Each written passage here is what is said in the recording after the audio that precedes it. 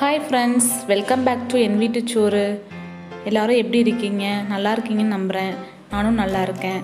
இந்த vlogல நான் என்னோட சண்டே எப்படி போச்சுன்னு சொல்லிட்டு ஷேர் பண்ண போறேன். மார்னிங் பிரேக்ஃபாஸ்ட்க்கு என்ன செஞ்சிருக்கேன்? நான்வெஜ், ஆஃப்டர்நூன் வந்து மட்டன் குழம்பு எப்படி செஞ்சிருக்கேன்? அதுக்கு இடையில என்னென்ன வேலை செஞ்சேன் அப்படின்றத உங்க கூட ஷேர் பண்ண போறேன் फ्रेंड्स. அதுக்கு முன்னாடி மறக்காம veetusooru சேனலை சப்ஸ்கிரைப் பண்ணிட்டு பக்கத்துல இருக்கிற பெல் பட்டனை கிளிக் பண்ணுங்க. அப்பதான் நான் போடுற வீடியோஸ் உங்களுக்கு உடனுக்குடனே வரும். வாங்க வீடியோக்குள்ள போலாம். என்னடா இந்த மாங்காவை என்ன பண்றான்னு பாக்குறீங்களா? இந்த மாங்காய் வந்து என்னோட ஹஸ்பண்டோட ஃப்ரெண்ட் வீட்டு பக்கத்துல மரம் இருக்குதுன்னு சொல்லிட்டு அவங்க கொடுத்தாங்கன்னு வாங்கிட்டு வந்தாரு. சோ சாட்டர்டே நைட்டே வந்து நான் மஞ்சள் தூள் உப்பு போட்டு கழுவி காய வச்சிட்டேன் फ्रेंड्स. மார்னிங் எந்திரச்சு ஏதாவது ஊறுகாய் போடலாம் இல்ல ஏதாவது பண்ணலாம் அப்படினு சொல்லிட்டு காய வச்சிருக்கேன். ஆனா இன்னும் எதுவும் ப்ரிப்பேர் பண்ணல. எங்களுக்கு ஃப்ரூட்ஸ்லாம் வந்து அவ்வளவா கிடைக்கல फ्रेंड्स. ஏனா மார்க்கெட் வந்து எங்களுக்கு மார்னிங் 5 to 7 தான்.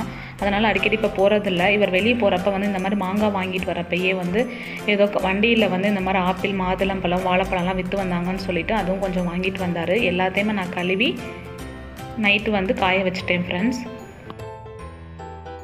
இது சண்டே மார்னிங் फ्रेंड्स. நாங்க மார்னிங் வந்து 6 o'clock எந்திரச்சிட்டு மார்க்கெட் போயிட்டு மட்டன் 1/2 kgயும் சிக்கன் 1/2 kgயும் வாங்கிட்டு வந்தோம் फ्रेंड्स. வந்துட்டு காஃபி போட்டு குடிச்சிட்டு நான் வந்து மட்டன் வந்த உடனே மட்டனை கழுவி சூப்பு போட்டு வச்சிட்டேன் फ्रेंड्स. ஒரு 3 விசில் விட்டு எடுத்து வச்சிருக்கேன். சூப் ரெடி பண்ணி வச்சாச்சு. இப்போ குழம்பு செய்யலாம்னு சொல்லிட்டு ஒரு பெரிய வெங்காயம் ரொம்ப பெருசா இருந்தனால ஒன்னு கட் பண்ணிருக்கேன்.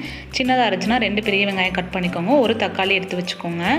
இப்போ கறி வேக வச்ச அதே குக்கர்லயே வந்து 4 டேபிள் ஸ்பூன் வந்து நல்லெண்ணெய் சேர்த்திருக்கேன் फ्रेंड्स. நல்லெண்ணெய் சேர்த்து செஞ்சீங்கன்னா மட்டன் குழம்பு ரொம்ப டேஸ்டா இருக்கும். எண்ணெய் நல்லா காஞ்சதுக்கு அப்புறமா நான் ஒரு பிரியாணி இலை 2 கிராம்பு வந்து சேர்த்திருக்கேன். உங்ககிட்ட பட்டை இருந்தா பட்டையும் போட்டுக்கோங்க. என்கிட்ட காலி ஆயிடுச்சு फ्रेंड्स. நெக்ஸ்ட் கட் பண்ணி வச்சிருக்க ஒரு பெரிய வெங்காயத்தை சேர்த்திருக்கேன். 2 டேபிள் ஸ்பூன் இஞ்சி பூண்டு விழுது சேர்த்திருக்கேன். இஞ்சி பூண்டு விழுது கொஞ்சம் அதிகமாவே சேர்த்துக்கோங்க. குழம்பு அப்பதான் நல்லா இருக்கும். இப்ப பாருங்க நல்லா வந்து வதக்கியாச்சு. இந்த அளவுக்கு வந்து வதங்கினா போதும். நெக்ஸ்ட் நம்ம கட் பண்ணி வச்சிருக்க ஒரு தக்காளியை வந்து ஆட் பண்ணிக்கலாம். ஒரு தக்காளி, 2 பச்சை மிளகாய் ரெண்டையுமே சேர்த்து போட்டு நல்லா வதக்கிக்கோங்க. இப்போ கொஞ்சம் 1 டேபிள் ஸ்பூன் வந்து உப்பு சேர்த்துக்கலாம். அதையும் நல்லா வதக்கி விடுங்க.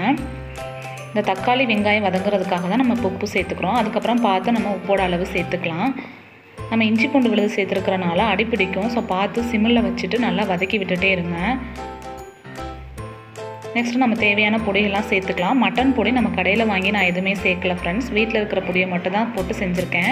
2 டேபிள் ஸ்பூன் வந்து ரெட் சில்லி பவுடர் சேர்த்துருக்கேன். 1.5 டேபிள் ஸ்பூன் வந்து கொத்தமல்லி பவுடர், சோம்பு கசகசா பவுடர் வந்து 1 டேபிள் ஸ்பூன் சேர்த்துருக்கேன்.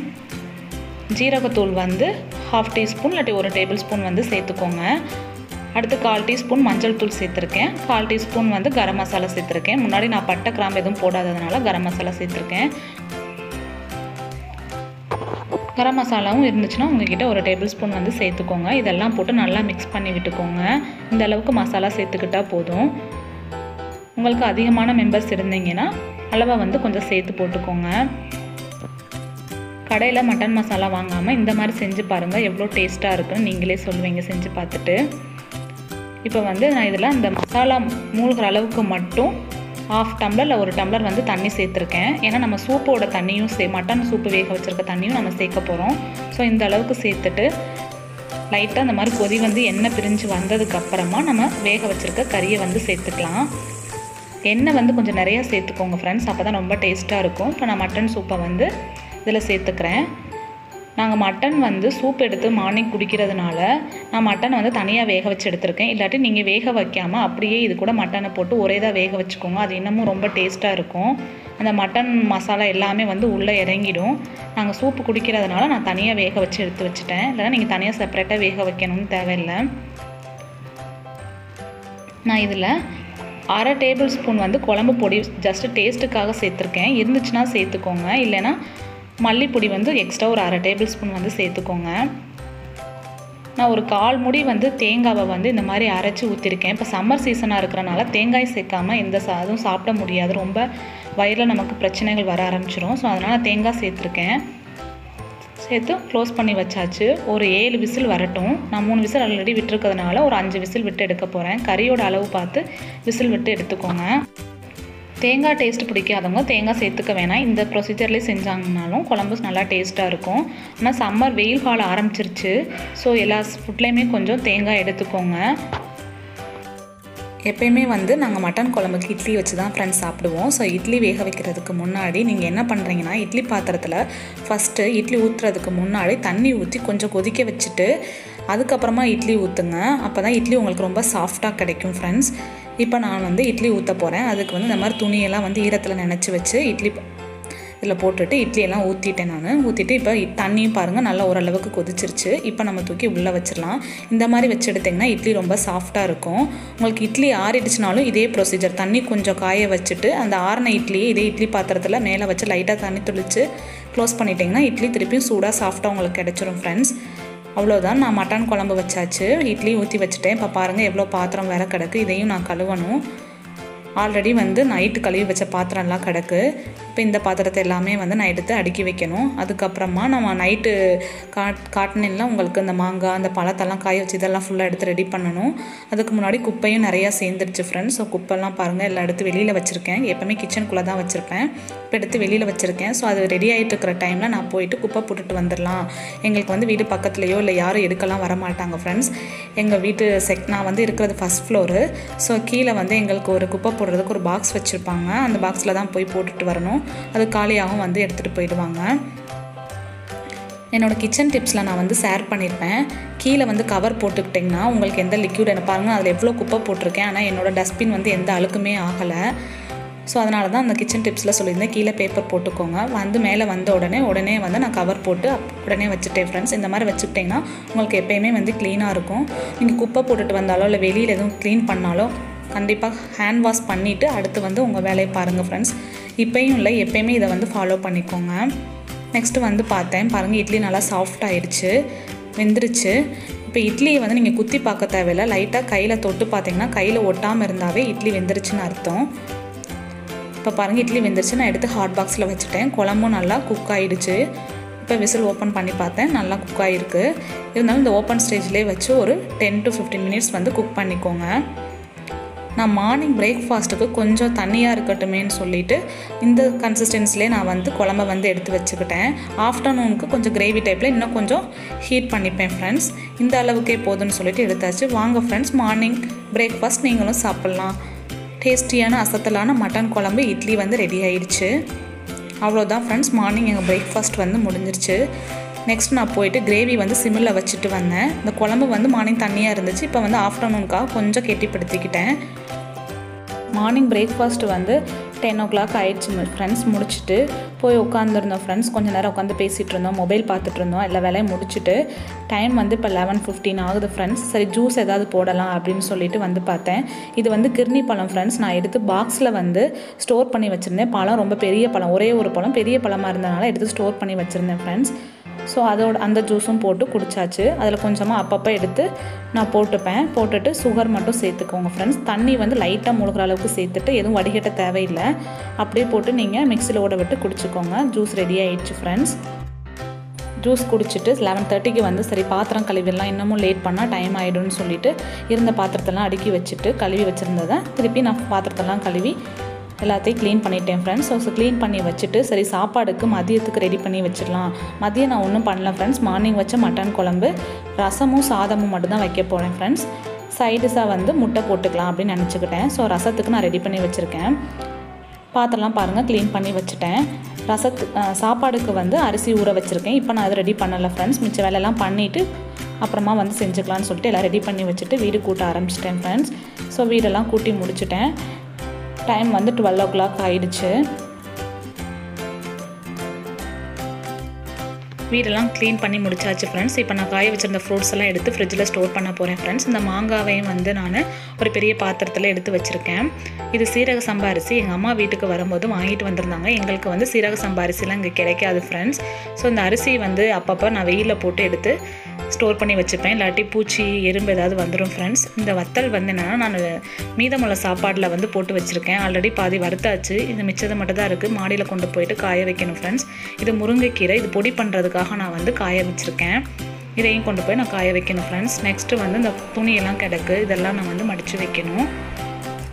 இதெல்லாம் பார்த்து வச்சுட்டு இப்போ நான் வந்து சரி சமையலுக்கு வந்து ரசத்தை கூட்டி வச்சுட்டு போயிடலான்னு சொல்லிட்டு எடுத்து வச்சுருக்க 1 டேபிள் ஸ்பூன் சீரகம், 2 டேபிள் ஸ்பூன் மிளகு போட்டிருக்கேன், 2 வத்தல் போட்டிருக்கேன், கொஞ்சமாக வந்து வெள்ளைப்பூடு சேர்த்து போய் அரைச்சிட்டு வந்துட்டேன் ஃப்ரெண்ட்ஸ். அதுக்கு முன்னாடி புளி ஊற வச்சுருந்தேன். புளி வந்து எங்களுக்கு அளவாக தான் பிடிக்கும். ஸோ புளியோட அளவு குறைச்சிட்டு தக்காளி வந்து 2 சேர்த்துக்கோங்க.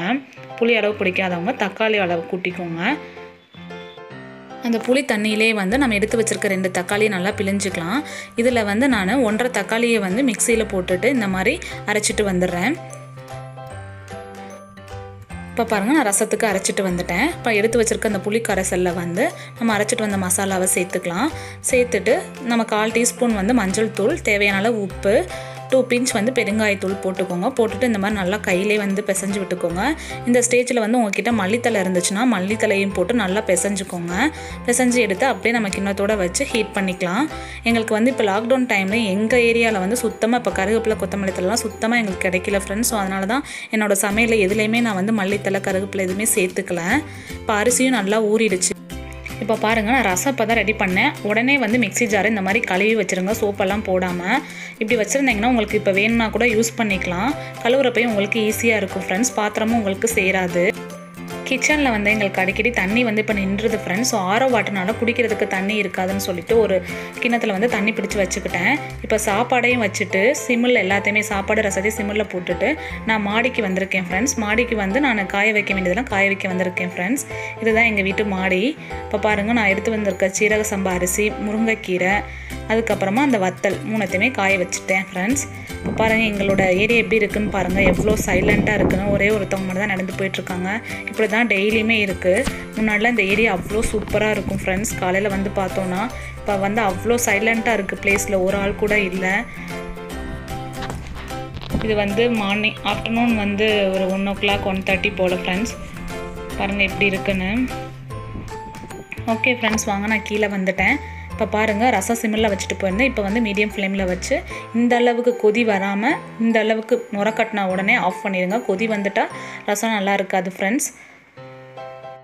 அவ்வளோதான் ஃப்ரெண்ட்ஸ், ரசம் ரெடி ஆயிடுச்சு. இப்போ தாளிப்பு ரெடி பண்ணிடலாம். ஒரு தாளிப்பு கரண்டியில் 1 டேபிள் ஸ்பூன் எண்ணெய், 1 டேபிள் ஸ்பூன் கடுகு உளுந்து, 1/2 டேபிள் ஸ்பூன் வந்து வெந்தயம் போட்டு 1 மிளகாய் வத்தல் கிள்ளி போட்டு தாளித்து விட்டாச்சு. குழம்பு ரெடி ஆயிடுச்சு, ரசமும் ரெடி ஆயிடுச்சு. ஆஃப்டர்நூன் போடுறதுக்கு 2 முட்டை எடுத்து வச்சுருக்கேன் ஃப்ரெண்ட்ஸ். அதுக்கு இடையில் வந்து இந்த வேலையெல்லாம் முடிஞ்சதுக்கப்புறமா நான் ஒரு தண்ணி பழம் இருந்துச்சுன்னு காட்டினேன்ல, அதை வந்து வெட்டி இப்போ நான் ஃப்ரிட்ஜில் ஸ்டோர் பண்ணி வச்சுக்க போகிறேன் ஃப்ரெண்ட்ஸ். கொஞ்சத்தை ஸ்டோர் பண்ணிவிட்டு கொஞ்சத்தை நான் வந்து ஜூஸாக போட்டு வச்சுக்கிறேன். ஹாஃப் பழத்தை வந்து நான் வந்து கட் பண்ணி இந்த பாக்ஸில் ஸ்டோர் பண்ணி ஃப்ரிட்ஜில் வச்சுக்கிறேன் ஃப்ரெண்ட்ஸ். அதில் ஆல்ரெடி கிட்னி பழம் கொஞ்சம் இருந்துச்சு, அதை எடுத்து ஒரு கிண்ணத்தில் வச்சுருக்கேன். பேலன்ஸ் இருக்கிற ஹாஃப் பழத்தை வந்து நான் ஜூஸ் போட்டு வச்சுக்க போகிறேன் ஃப்ரெண்ட்ஸ். இன்றைக்கி ஃபுல்லாக அதை தான் ஆஃப்டர்நூன் வந்து சாப்பிட்டதுக்கப்புறமா நான் அதை தான் சேர்த்துக்க போகிறேன் ஃப்ரெண்ட்ஸ்.